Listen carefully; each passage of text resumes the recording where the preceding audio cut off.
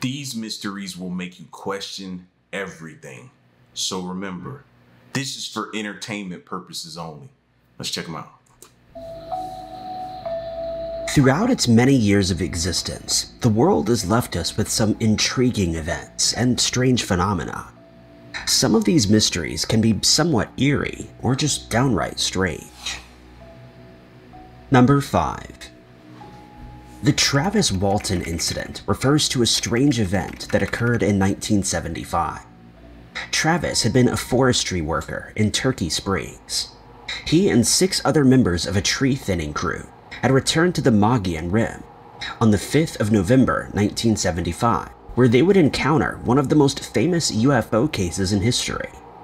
Travis would later go on to relay this entire ordeal in a book titled The Walton Experience. The tree thinners were working on a contract for the USDA Forest Service, and it had begun as any other ordinary workday. The book describes the incident, saying the crew had consisted of 22-year-old Travis Walton, 21-year-old Alan Dolly, John Goulet, who was 21, Ken Peterson at the age of 26, 21-year-old Dwayne Smith, the youngest member, who was 17-year-old Steve Pierce, and the oldest being the boss of the crew, Mike Rogers, who was 28. At the time, it had been a clear day with good weather expected. They had continued on working until dark and would later head back up the logging road and make their way to Forest Road 300. Suddenly, there had been a brilliant light emerging from the trees 100 feet away. The book goes on to detail the crew members' reactions and describes a golden disc said to be hovering 90 feet above the ground. Travis explained that he had jumped out of the truck and approached the interesting-looking saucer because he wanted to get a better look. As it so happened, the alleged beings inside the saucer were just as interested in seeing him. Why we didn't just stay in the truck? Why hop out and go be curious? Nothing ever good happens of us going to be curious, bro. And if you often notice, it doesn't happen to anyone in the vehicle. If you ever heard of a case where somebody's sitting in their vehicle and was beamed up or abducted or something like that? No, it's either you was walking in the woods or you went to investigate the light that you saw or something like that. You're on foot. So what I'm starting to pick up and figure out is stay in your vehicle. Maybe that could possibly save you from whatever's about to happen. Detailed that the saucer was in fact a UFO, and inside of it sat some alien visitors. The spacecraft allegedly began to wobble and make alarming mechanical noises that were sent throughout Travis's body. Suddenly, the forestry worker was knocked into the air by what he describes as a blue or green bolt that struck from the bottom of the curious machine. He had written that at that moment he could not see, hear, or feel anything. It had been revealed that the rest of the crew became so frightened that they drove off, leaving their coworker behind. As so stated, one of them had seen the UFO strike off in a northeasterly direction at an incredible speed. Once the fear subsided, they turned the truck around to go back to Travis. By the time they'd gotten back there, it was dark. The crew searched the site using their flashlights but found no tracks and no signs of a struggle, and so they returned to Heber. Another crew member reportedly called into the Navajo County Sheriff's Office and told them that one crew member had gone missing. When deputies arrived, the crew had reluctantly relayed the story. The sheriff and the undersheriff had driven with 3 of the crew members back to the site. They tried to search the area, but it was far too dark. Travis's family was later notified that he had gone missing. For the 4 days that followed, truckers, law enforcement, the Forest Service, helicopters, and people on horseback searched the entire area, but to no avail. Dang. High radiation levels were said to have been found within the area where the alleged abduction had taken place. Soon, the 6 crew members were under suspicion of homicide. They then volunteered to take polygraph tests, according to Travis's retelling. The polygraphs all came back fine. A whole 5 days after his disappearance, on the 10th of November, Travis awoke near a highway, half a mile west of Heber. When he came to, he says he saw a light turn off above him. The light was said to have come from a curved, glistening hull. According to him, the vehicle quickly sped off. Travis had gotten to his feet and sped off toward Heber, entered a phone booth, and got a hold of Allison Neff, his sister. It was just after midnight when his brother-in-law and his brother had come to pick him up. Travis appeared dehydrated and hungry, and allegedly lost around 10 pounds, but didn't appear to be physically injured. Dana, Travis's wife, remembers the night so vividly. His brother then drove him all the way to Phoenix to get him away from all the media. Should have drove him straight to the hospital. That's what I was hoping they'd say. Like, you need to figure out, is he okay? If they could have, like, implanted something in him, if it's visible, something, check his vitals, make sure everything is normal, as normal can be, I guess, in this situation. And others who had gathered around the town. His family had also received some phone calls stating that Travis should not be taken away in case he conveniently disappeared. Instead of seeking immediate medical attention for the abductee, they contacted Ground Saucer Watch. Later, he would go on to be checked out professionally and undergo a session with a psychiatrist. He would be placed under regressive hypnosis, during which he would detail creepy imagery of two alien creatures who didn't communicate with him but did appear to be rather interested. He detailed the interior of the craft as well during this time. Travis would then go on to have a polygraph test done and voice stress tests, all of which indicated he was being truthful and was within a stable mental frame. After the release of his first book, another book was released titled Fire in the Sky, where he would go into even more detail in an attempt to counter the lies and rumors that were being spread. After the incident, the abductee had led a fairly normal life, and his case remains to this day one of the most well-documented alien abduction stories on record. Even 40 years after the incident took place, it's still gaining a lot of interest. A report from 2015 explained that Travis had spoken to individuals who made the journey to the site of his abduction. In a statement, he shared that he didn't know how much time had gone by since he was taken, but had later discovered it had been 5 days and 6 hours. He recounted another disturbing fact where he was forced down on a table but soon lost consciousness. The next thing he remembered was awakening on the highway. One of the other attendees of the discussion had been Rogers, the driver of the truck that evening, who had circled the truck around to go and look for Travis. Along with them was John Goulet. This was the first time all three of them had been together since the ordeal. The men were asked a variety of questions, whose answers had seemed to corroborate Travis's claims. One question that was asked was how long it took for the men to get back to normal. According to Travis, some of them never did, and it had taken a really long time. I wouldn't be. Would you? There's no way I could go back to being normal. There's no way I'm going back in the woods.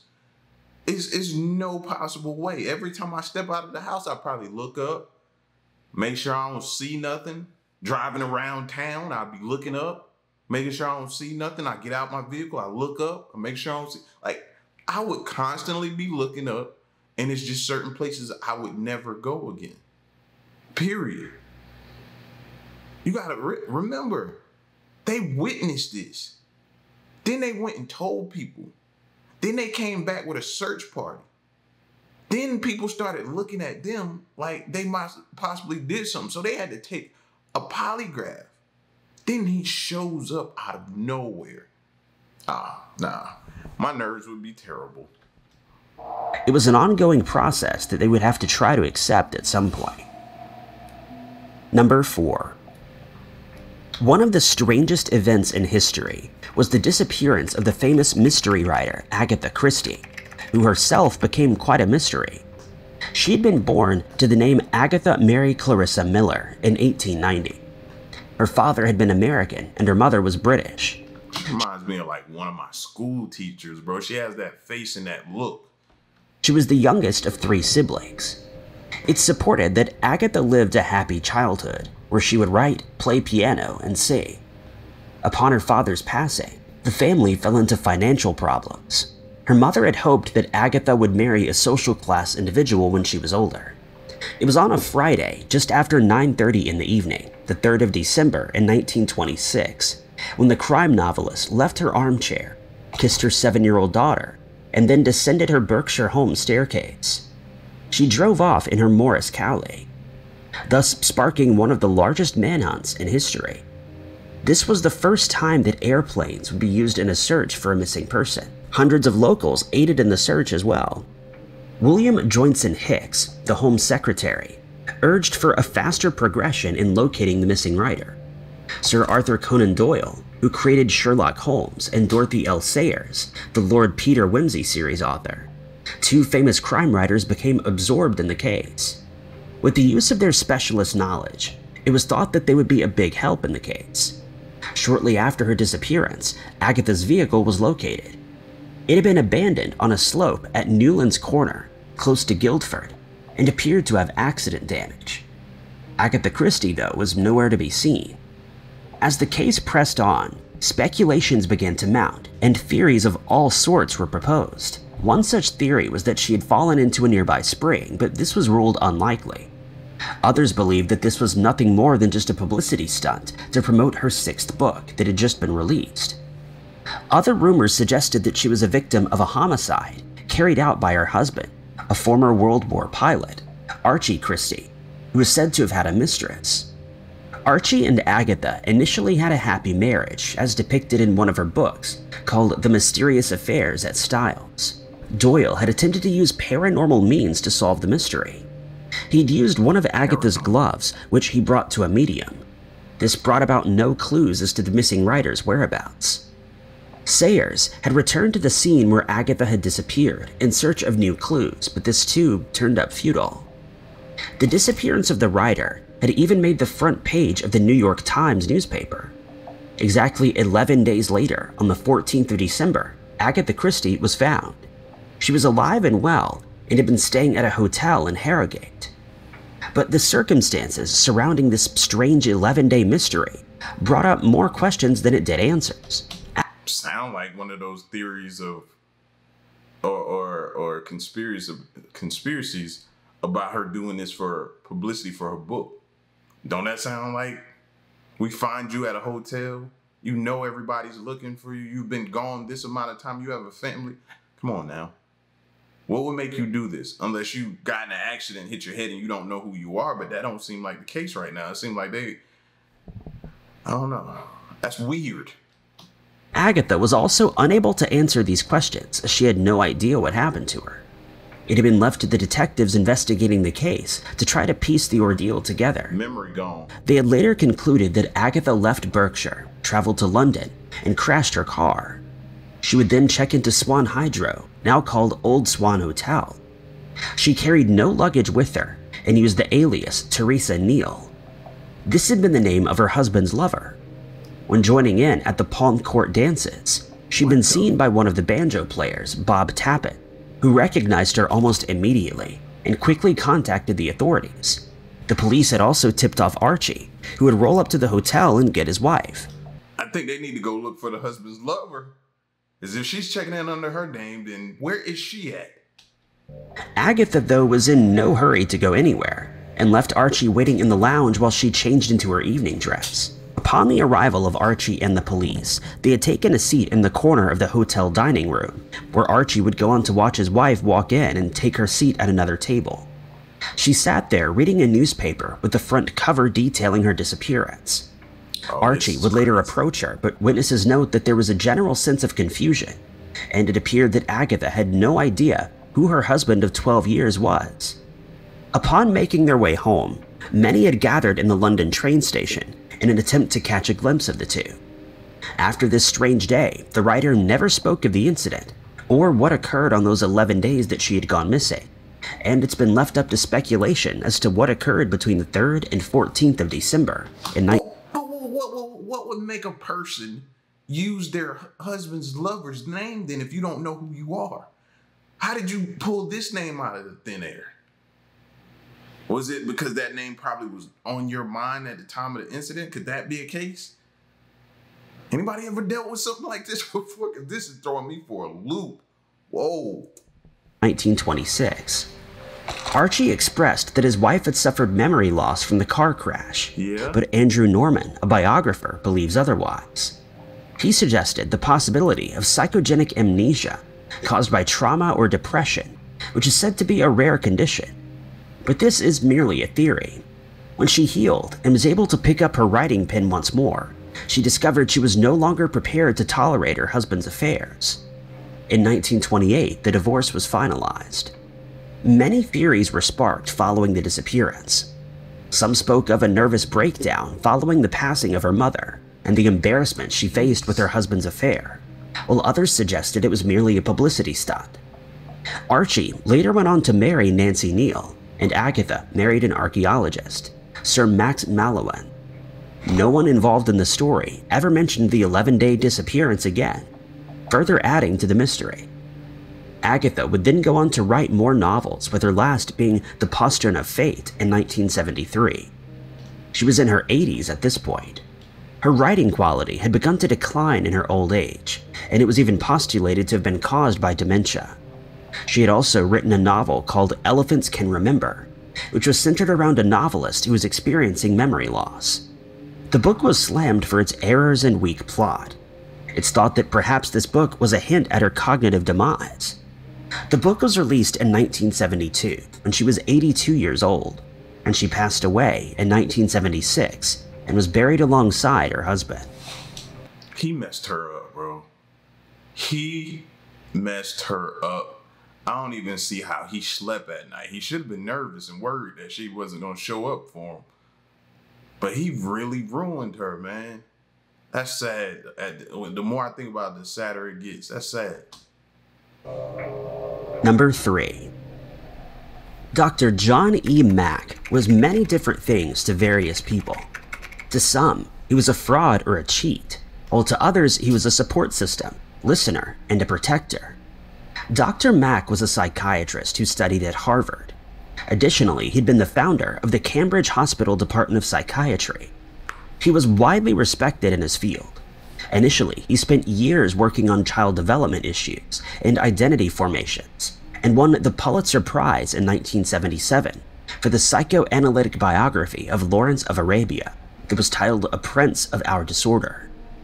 When it came to the 1980s, the well-respected psychiatrist put his whole career and reputation at risk when he began to investigate alien abduction phenomena. Dr. Mack started his strange journey by innocently holding sessions with patients who believed that they'd experienced an alien abduction. He would go on to use hypnotic regression methods and would later dig deep for some more evidence for a book he wrote titled Abduction: Human Encounters with Aliens, which was published in 1994. Next, it was Passport to the Cosmos: Human Transformation and the Alien Encounters in 1999. Mack would discuss that he would not guarantee that aliens were abducting or talking to people, but he did support the fact that there's a really strange phenomenon that he could not account for in any other manner. He explained that he couldn't know what it is, but it certainly invites a deeper inquiry. Abduction: Human Encounter with Aliens was made up of around 100 self-proclaimed abductees' testimonies. Wow. They'd each contacted Mack at his Cambridge hospital office. The interest in alien abduction had started late in the psychiatrist's career. He stated in an interview that he'd heard of the phenomenon in 1990, and initially thought that it was some sort of mental illness, but he soon realized that it was his job to help these abductees deal with their trauma and feelings. So he got 100 and something people to contact him or to reach out or whatever, or he may have come across throughout his time. That was back in the 90s, right? Imagine how many there are now. But how many do we hear from? We don't hear from none. None. Why is that? I would like to hear from more accounts of people who've experienced some form of encounter with aliens, bro. I want to hear the stories. And we can kind of start to weed out the ones we think are fake and the ones we think are real, and then try to like build upon that and see what we're dealing with. Mack expressed that his position on such cases would be of skepticism. Additionally, he'd considered the phenomenon to be a real mystery that would require and merit further investigation. Mack was never able to solve the mysterious phenomenon of alleged alien abductions, but did suggest that such events had been occurring in the context of a planetary ecological crisis that had been reaching critical proportions. Furthermore, the information that's being provided about this situation was conveyed by the alien creatures to the abductees, or the experiencers as they're so referred to. Some of his co-workers had expressed that extraterrestrial visitors and their impacts on humans were perhaps not a productive area of research. A 14-month-long inquiry was launched by Harvard into the methods of Mack after the publication of his book. His work would be viewed as a slur on serious research by some coworkers. Among various stories and claims that he investigated, there'd been only one really strange one, which stated that the abductee had claimed to give birth to a half-human, half-alien child. During his various discussions with these patients, he'd concluded that most of them had not suffered from any obvious psychiatric disorder, aside from the effect of some sort of traumatic experience. The patients were expressing powerful emotions that were actual, real experiences. Often, as stated by Mack, these experiences were associated with UFO sightings that had been reported by family, friends, media reporters, the community, and journalists. These cases would also be somewhat supported by markings left on the victims. They were physical traces, such as lesions or ulcers, which would usually heal rapidly and would also not follow a psychodynamically identifiable pattern, such as one we might see with religious stigmata. Mack had stated that he was being met with a phenomenon that he felt could not be psychiatrically explained, but had also not been within the area of the Western scientific world. At the age of 74, the brilliant psychiatrist had his life taken when crossing a street in London in 2004. This sparked the theory. Just that just didn't sit right with me. Look what he's investigating. Look what he's doing. Look what he's showing interest in, researching. And he might have been getting too close.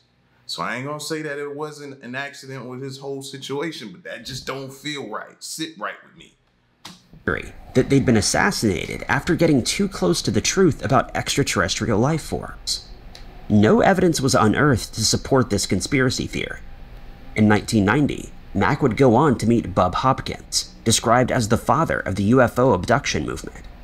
He would go on to show Mack all the proof he had so far gathered. This included photographs of scars and scoop marks, as well as a collection of symbols that had been seen on these alleged alien spaceships. The psychiatrist would later go on to meet some of the others who had spoken of abduction, and would come away convinced of this.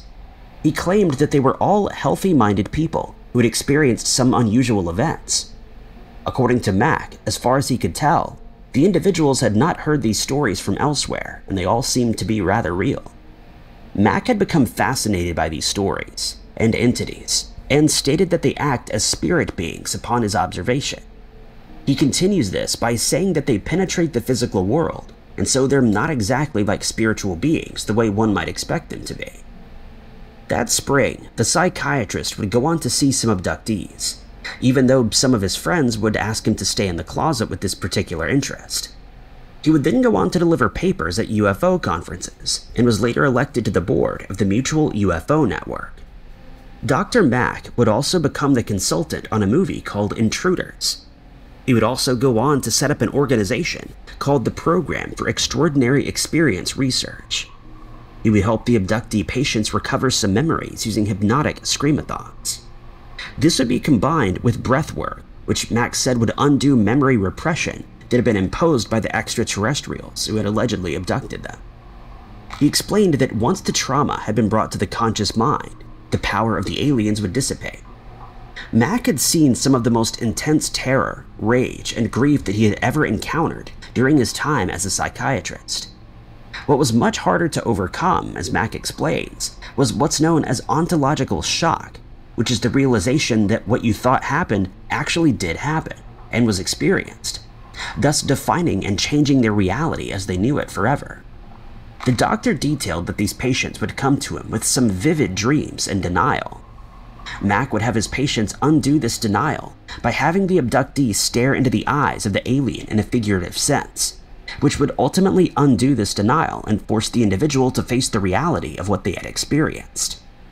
Mack discovered that with the end of denial, a new relation would appear to the creatures. It was reciprocal or loving, as he would explain.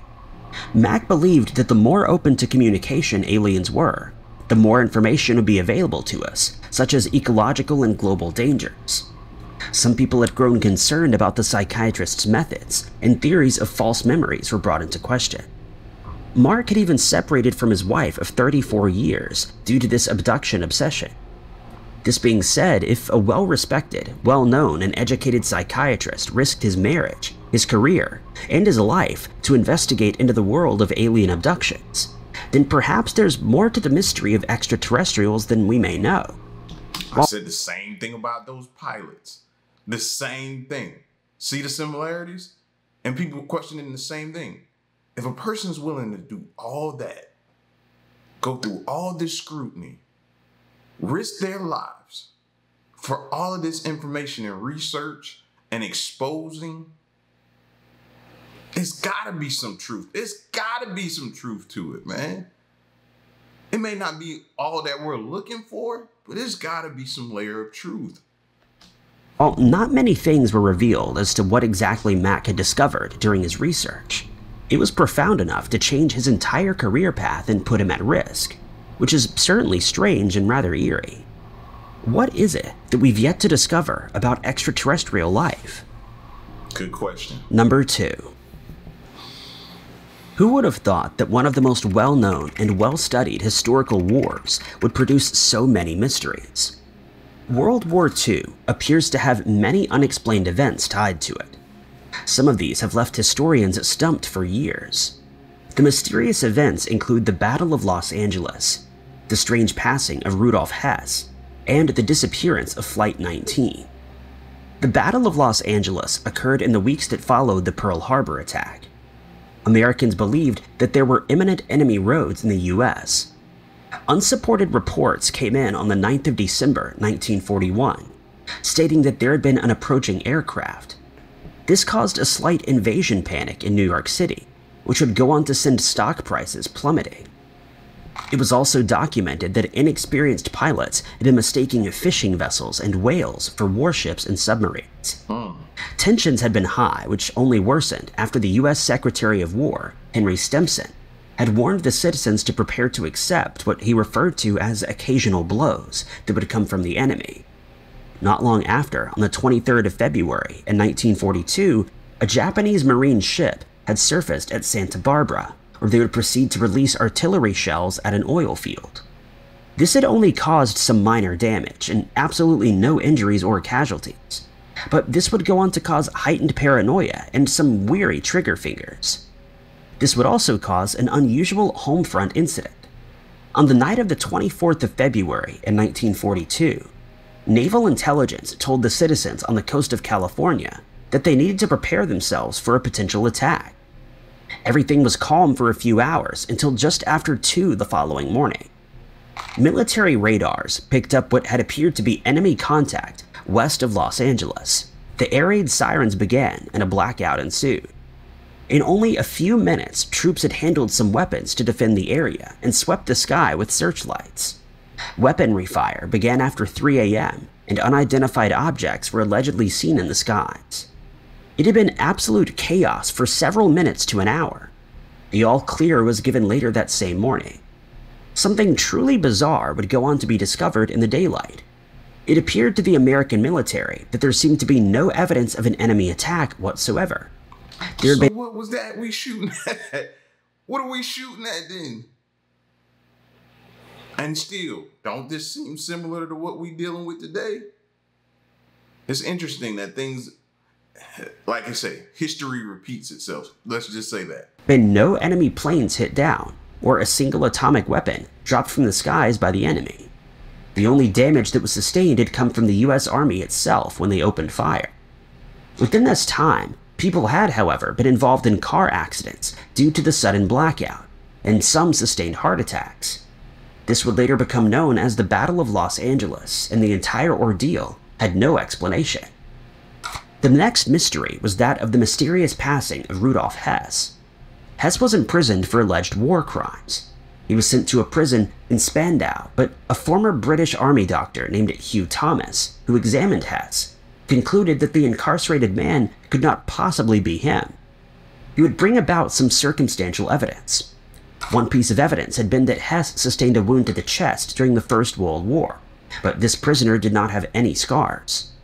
On the 17th of August, 1987, the prisoner, whoever he was, had passed away. During the time of his mysterious passing that occurred in the prison garden, a nurse recounted that there had been army personnel present. It was rumored that his life had been taken to stop him from releasing some secrets of war, or that he was not actually Rudolf Hess. While many questions surrounding his mysterious passing were left unanswered, one theory was supposedly disproved with the use of a DNA sample.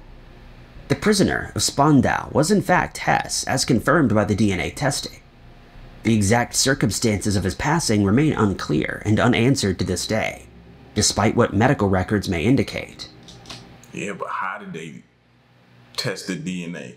Do they get bone? Do they do blood? 'Cause I'm sorry, man. I watch a lot of shows and different movies and stuff like that, and that can easily be fixed to have the results that you want as well. Anybody else felt like that too? Like, that means nothing to me. Nothing to me. Like, yeah. That don't mean anything to me, man. They have a way of doing things to get the results that they want you to have. So if that could have still not been the dude, but they made it appear to be, fixed it so it does come out that it was him. So you stop worrying or checking in or trying to figure this whole situation out. The next strange mystery was the suspicious disappearance of Flight 19. This is said to still be one of the most perplexing aviation mysteries. There are some who have already blamed the disappearance on the Bermuda Triangle, but there's far more to this strange event than getting sucked into the sea. The mystery began on the 5th of December in 1945, when a routine training flight was in progress, which was around 10 minutes past 2 in the afternoon. 5 TBM Avenger torpedoes had taken off from a naval air station in Florida. The aircrafts were known collectively as Flight 19. A 3-hour exercise was scheduled and was called Navigation Problem Number 1.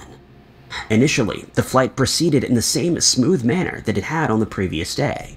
But after the flight turned north for the second part of the journey, something odd had happened for reasons that are still uncertain. The leader of the flight had been Lieutenant Charles C. Taylor, and he had suddenly become convinced that his compass had been malfunctioning, and that they were heading in the wrong direction. The situation escalated when a front had blown in, bringing rain and wind and cloud over. The whole flight had become disoriented. One pilot could be heard saying that he didn't know where they were, and another said that they may have taken a wrong turn. Another pilot instructor on a separate flight, Lieutenant Robert F. Cox, had overheard the radio communications. He quickly informed the air station and contacted the Avengers. Taylor explained that both of his compasses were out, and that he was trying to find Fort Lauderdale. He sounded anxious and stated that he was over broken land, which he believed was the Keys. Taylor's claim did not make sense.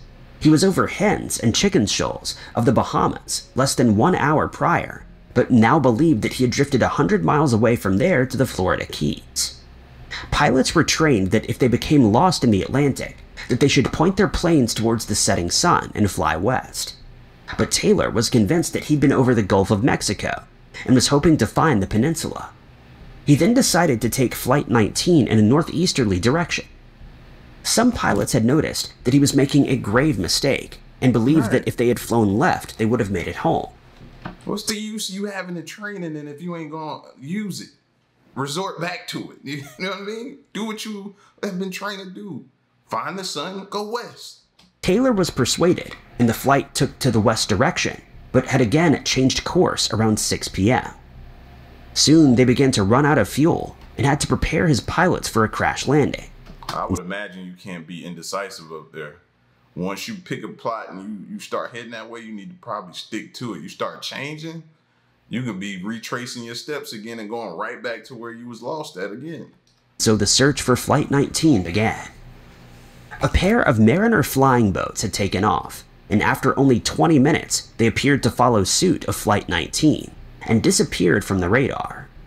The Mariner was never found and is believed to have exploded after takeoff. This theory would later be confirmed. The following day, over 300 boats and planes set off in search of Flight 19. 5 days later, and a search of 300,000 square miles brought up nothing. There were no bodies and no debris. These are only some of the strangest mysteries of the war that are yet to be solved, with only mere theories attempting to explain them away. Number 1. In 216 BC, A battle between Roman armies and Carthaginian forces ensued, and later became known as the Battle of Cannae. The aspects of the battle between the multi-ethnic and largest Roman army remain obscure and a topic of controversy. In part, this may have been caused by the loss of Carthaginian records of what had taken place during this battle, along with distortions and contradictions in the Roman accounts on the matter. It's believed that the Roman accounts may be subject to disinformation. One area of controversy is the matter of the strength of the two armies. The Romans were defeated at the Ticinus River in 218 BC, at the Trebia River battle, and at the Lake Trasimene in 217 BC, and so they decided to create the largest army to rid Hannibal, the Carthaginian general and statesman.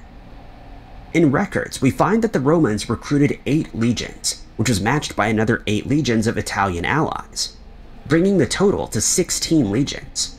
Wow. Each legion had a strength of 5,000, and so the army force totaled at 80,000. Hannibal's army, however, was made up of a grand total of 40,000 foot soldiers, half of that of the Romans. Not only did the Romans outnumber Hannibal's infantry, but had also outnumbered his cavalry. Hannibal had a cavalry of 10,000, with the Romans being almost 13,000. That being said, the mystery is, how exactly was Hannibal able to defeat the Roman army, who had vastly outnumbered him and were superior in strength? Another topic of controversy regarding the Battle of Cannae was who was in command of the Roman army. After the defeat of the Romans at Lake Trasimene and the passing of the commanding officer, Fabius Maximus was appointed. He soon found that he'd been no match for Hannibal. He decided to follow the Carthaginian army at a distance and harassed them, but had refused to face Hannibal and his army in battle. This would go on to earn him the derogatory name of Delayer. But the Roman pride could not take such embarrassment, and Fabius was replaced with 2 new consuls that had been given the assignment of defeating Hannibal for good. The report names the 2 consuls as aristocratic Lucius Aemilius Paulus and Gaius Terentius Varro, who was the son of a butcher. Varro has been blamed for one of the worst disasters in Roman military history. The question is, though, was Varro the one in command?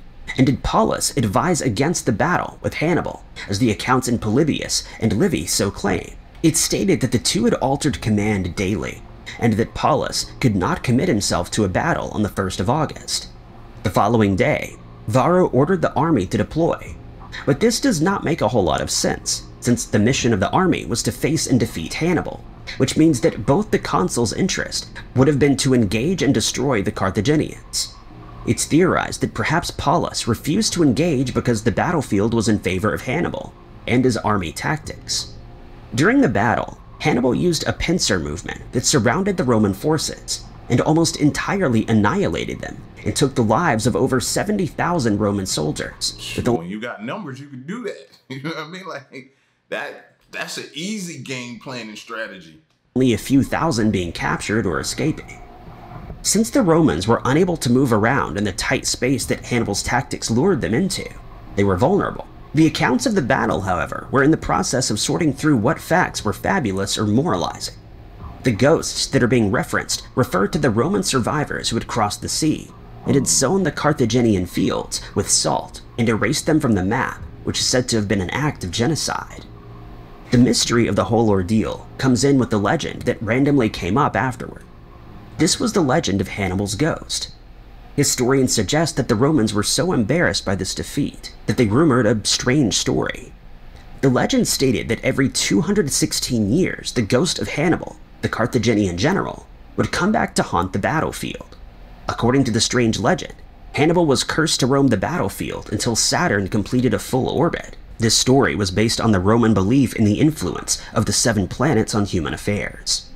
It was believed that Saturn took 29.5 years to make a full orbit. The number 216 came about multiplying the orbit length by the number of planets, which had included both the moon and the sun. It's believed that on the anniversary of the Battle of Cannae, on the 2nd of August, the ghost of Hannibal can be seen floating about the battlefield, along with his army of ghosts. It was also said that if anyone sees his ghost, they're doomed to be sucked into the afterworld soon after they've witnessed him. Thank you guys so much for watching.